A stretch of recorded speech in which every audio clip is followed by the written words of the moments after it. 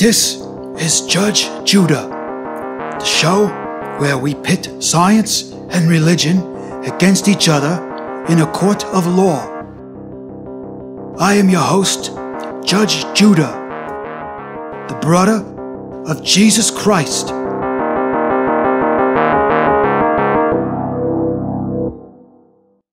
Welcome to the Judge Judah show. As you probably know, the plaintiff is the guy who is making the positive claim.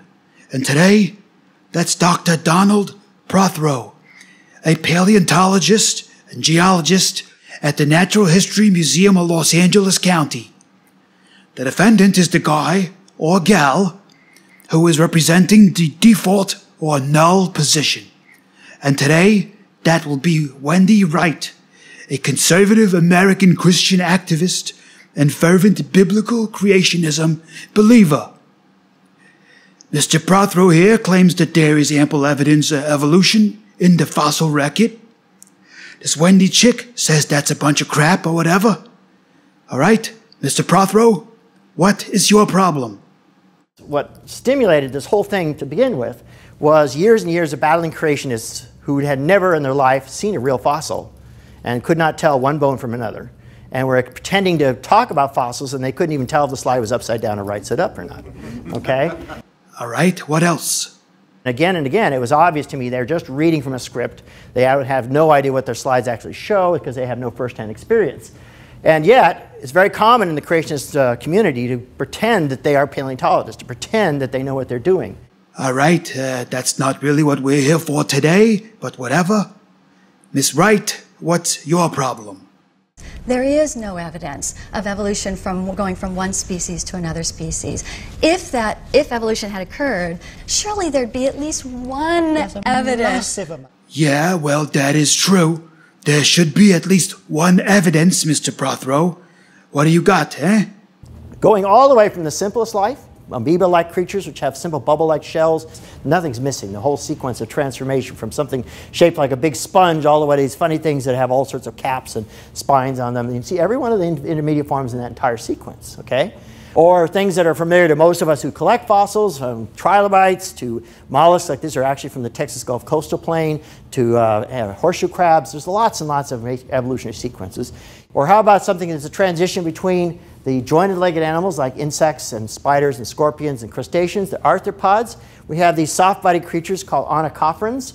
Well, even here we have an amazing sequence of our closest relatives, which, believe it or not, among all the animals not related to us closely, the closest is sea stars and sea urchins and things like that. Those are actually our closest relatives, the echinoderms. And we can see in the fossil record how we make that transition from them to these very primitive relatives of the chordates, which are very primitive fish-like creatures.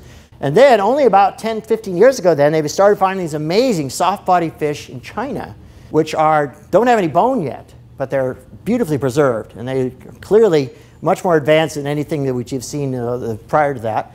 And when you put them all together in a diagram like this, you can see where do you draw the line? Okay, here's something everyone agrees is a fish. Here's something everyone agrees is a worm. Okay, and there's a lancelet, and then there's some of these fossil forms, these very early fish, which are extremely primitive.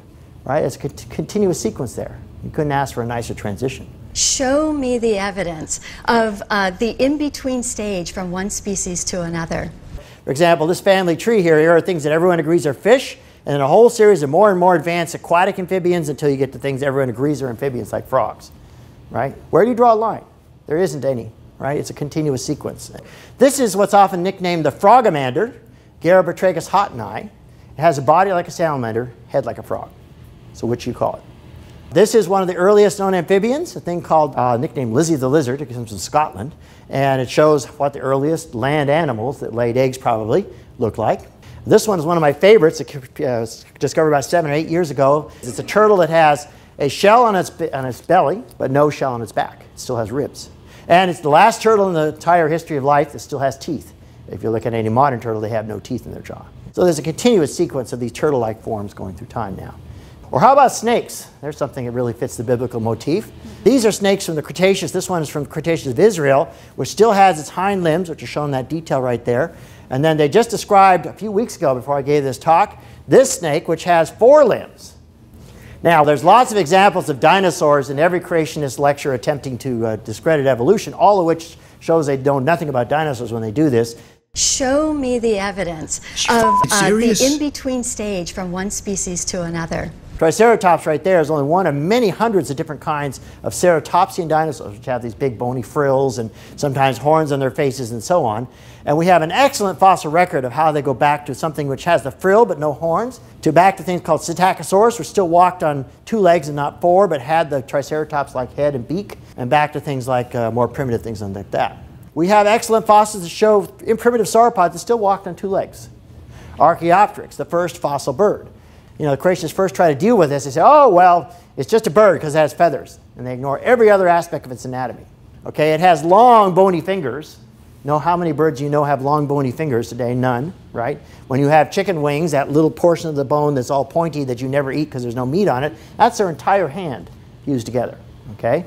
And if you've ever had chicken thighs, right, the very back of the chicken has no tail bones left anymore because they're fused together and then the tail bone's held by feathers. But this guy has a long dinosaurian tail and a dinosaurian ankle and teeth, which no living bird has, okay? And so without the feathers, this thing is more dinosaur than bird. And only because of feathers, creationists have to fit it in their narrow category. It's got to be a bird because it has feathers. Okay, that's the way they think. And then, of course, since Archaeopteryx, especially in recent years, the number of new specimens that have come out, mostly out of China, these are all dinosaurs by everyone's description of a dinosaur. None of these things could fly. None of these things are really birds yet, and they all have beautiful, beautiful feathers. Feathers evolved long, long before flight occurred. You say, well, how can that be? But you remember, most of the feathers on a bird are not for flight, right? Most of the feathers on a bird are for insulation. So here is now a more up-to-date family tree of birds, and there's just many, many different kinds all through the latter part of the age of dinosaurs, and all of them one step more advanced than the last one. Show me the evidence of the in-between stage from one species to another.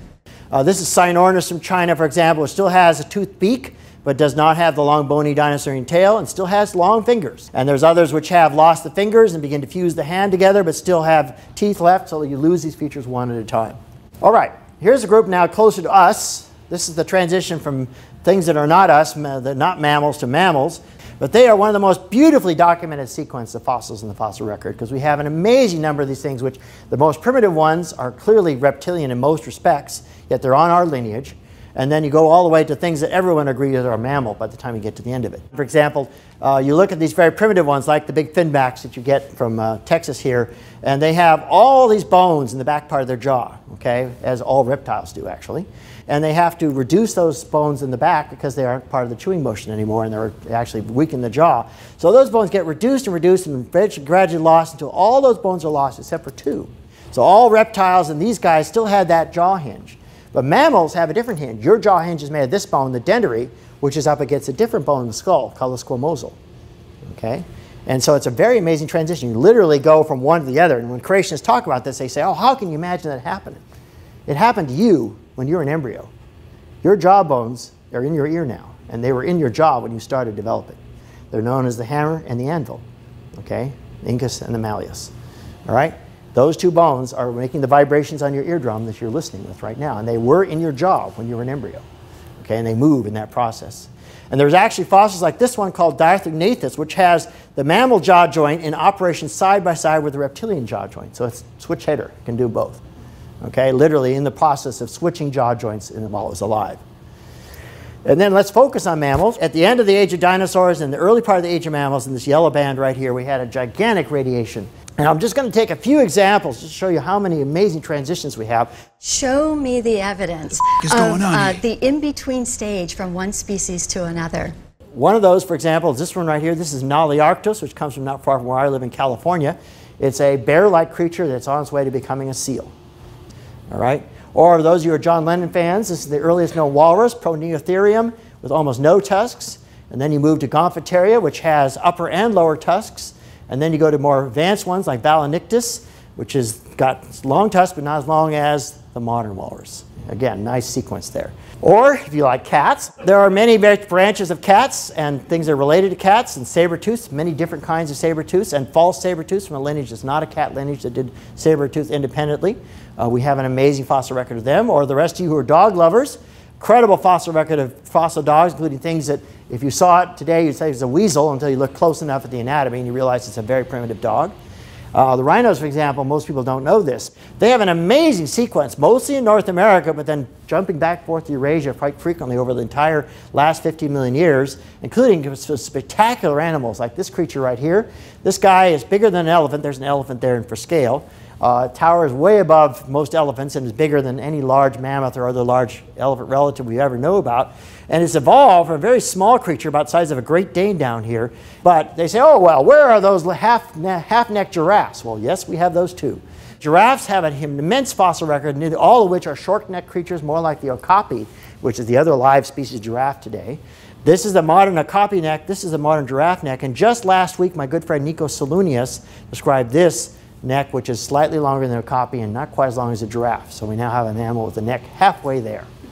Or if you like elephants and mastodons and mammoths, who doesn't? They have an amazing evolutionary story from these very pig-like things that go back about 50 million years ago. And there's the most primitive relative to elephants here, which if you looked at him, you say, oh, that's a pig, that's a hippo, to look close enough and see it's really an elephant, even though its tusks are short. And then they go through a whole spectrum of different kinds of mastodons, and then to the biggest mastodons, and then finally to mammoths and elephants. All the steps you would ever want to get yourself from one stage to the other. If that were the case, the Smithsonian Natural History Museum would be filled with these examples. Or how about manatees? Manatees today, of course, only have two front flippers, but here's a manatee with 4 walking legs. Its skull and its teeth are strictly manatee. It's even got the heavy-duty ribs they use to float, and yet it's got 4 walking teeth. It's a walking, swimming manatee. Okay? One of the best evolutionary sequences, of course, is this evolutionary sequence of whales. For the longest time, we didn't know much about this, and then starting in the early 90s, we started finding more and more of these fossil whales that show this transition. So this is the earliest relatives of both hippos and some other group called Anthracotherids, which are now extinct. They're halfway between the whale lineage and the hippo lineage, which they look like neither one, of course, because they're not yet part of those lineages. And then working your way up through things like Ambulocetus here, and all the way up to things even a creationist would admit as a whale. All right, and I'll show you a few of these. This is Pachycetus, and then this next one here is Ambulocetus natans, literally means the walking, swimming whale. You know, the thing is about 10, 15 feet long, a big specimen, and it's known from a nearly complete skeleton, so it's not a fantasy. And then you get to things like Dalanistes, which still has the long fingers and toes, but already is getting a whale-like body. And then they start to lose their limbs, but they still have them vestigially sticking out. So that's Rhodocetus, which is now starting to really look like a whale, but yet still has limbs that could walk. And then Basilosaurids, which have been known since the 1840s, but only in the last 15 years or so we have found complete skeletons with the hind limbs are still preserved. Didn't have any function anymore. It's a tiny vestige hanging on this thing, which has just about lost its hind limbs. And the next time you go to a natural history museum, which has a big whale skeleton hanging over the ceiling, right behind the rib cage, look carefully, and you should see a couple of tiny bones hanging there. That's all that's left of their hip and their thigh bone. It's just a relic of their evolutionary past. It tells you whales once walked on land. Okay? It's a silent witness to their evolutionary past and with no function whatsoever. Classic vestigial organ. Of course, none of this matters to creationists. You know, I can talk myself blue in the face about this stuff and never get anywhere because they only really care about one species, right? We all know who that is, right? Well, let me just show you, okay? Here's the game they're playing here. You show them one hominid fossil and show them another and you show them an ape and say, what about all the ones in between? Show me the bones. Show me the carcass. Show me the evidence of the in-between stage from one species to another. So if you want to play that game of how many fossils do you need to establish that humans evolved, we've had that actually since 1924. Raymond Dart in South Africa is the founder of this specimen, Australopithecus africanus, the first fossil that was clearly not a member of our genus Homo, yet it was related to us. Okay, and so if that was all you needed, just one specimen, we'd have it right there. We've had it for more than 90 years. But, of course, we have many more than one specimen. Thousands and thousands of hominid fossils have been found now. Most of them now represented by pretty good skull material. So, you know, if we were to decide this is an ape and where it's a human is hard to do because we have almost every skull, everything in between. Okay, from the most primitive member of our lineage, which is this one here from almost 7 million years ago, Sahelanthropus chadensis, to famous Lucy skeleton, which is the first really complete skeleton of a hominin that we know of, to various the heavy-duty things, the Paranthropus lineage. This is the black skull, which is the earliest Paranthropus, Paranthropus ethiopicus. This is the Olavai hominid, which is now known as Paranthropus boisei, not a member of our direct lineage. This is the specimen that made Richard Leakey's reputation, Louis Leakey's son, which is one of the earliest members of our genus Homo. And then, of course, we've got better skeletons as we get younger. This is one of the earliest Homo erectus skeletons. It's 99% complete. It's not a modern human. It's some Homo erectus, okay? So all this fossil evidence is there, and yet none of this matters to creationists, right? They won't ever concede that you've got more than enough evidence to show what's going on here. Holy shit. Okay, Miss Wright, I gotta say that Dr. Prothero here has just presented a pretty comprehensive case for the existence of these intermediate fossils which you claim do not exist. Do you got anything to say before I make my final ruling? What I go back to is the evolutionists are still lacking the science to back it up. There is no evidence of evolution from going from one species to another species. Show us the evidence. Show us what's lacking. All right. It's pretty obvious here that you got some sort of disease or condition with all your senses, except possibly touch. But at the very least, your sight and hearing are apparently totally f***ed. So, I'm gonna have to insist that you go visit a wide spectrum of medical specialists to get some of this straightened out. 'Cause there is something wrong here with your, mind and most of your senses. Dr. Prothero, the court finds in your favor, not just because your opponent here is like some kind of human mole person, but also, you know, because of all the insane amount of evidence that you presented here today. All right? I'm done. I've been Judge Judah. See you next time. And don't forget, get the f*** out of here. Right?